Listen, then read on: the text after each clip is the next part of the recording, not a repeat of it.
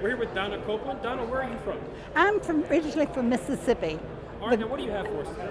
I've got a gyro jet that shoots a rocket, and it was purchased from Oshman's back in the early 60s.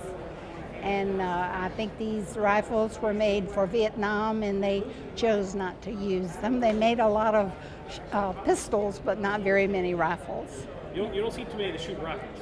No, no. All right, now what did you learn about it from the appraisers today?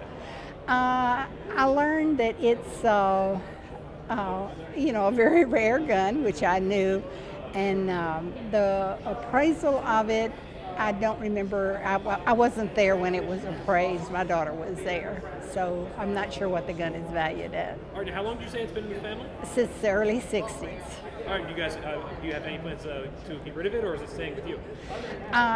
It will stay with me until I find a buyer. Yes, I would like. Needless to say, I won't shoot it.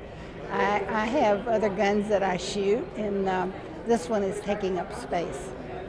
All right, well, thank you for sharing with us, and I hope you enjoy the show. Thank you.